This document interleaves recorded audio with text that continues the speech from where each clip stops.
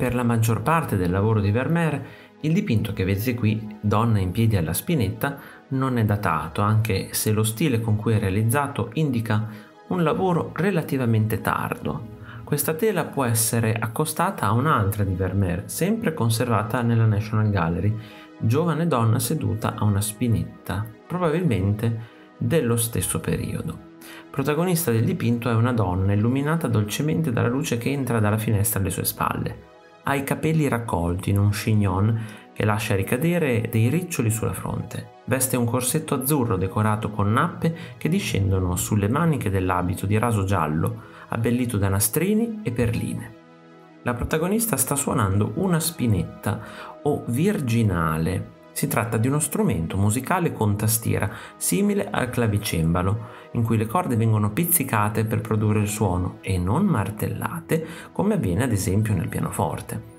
A differenza del clavicembalo, aveva dimensioni ridotte e divenne molto popolare perché facilmente collocabile anche in piccole stanze.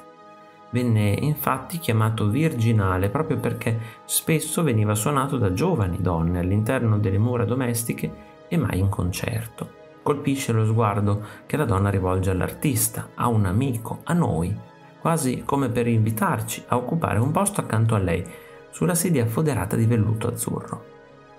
L'ambiente in cui ci trasporta l'opera è una casa olandese di una famiglia benestante, con quadri alle pareti, un pavimento rivestito in marmo e un battiscopa con piastrelle bianche e blu, tipiche della produzione della città di Delft, in Olanda.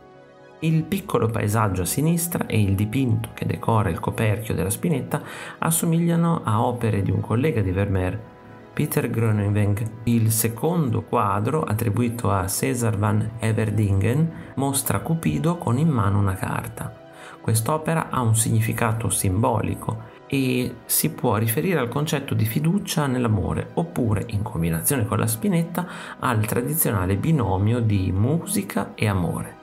La carta, in particolare, è da intendere come la fedeltà in un sentimento rivolto a una sola persona. Non a caso diversi amorini li ritroviamo anche come decorazione del battiscopa.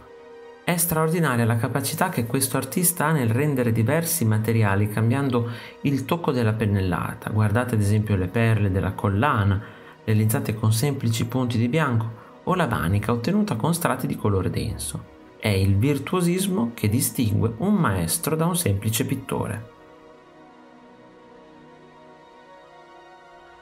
Se ti è piaciuto il video, iscriviti al canale, lascia like e condividilo con i tuoi amici. Ti invito anche a visitare il mio negozio. Un saluto e al prossimo video di Artesplorando.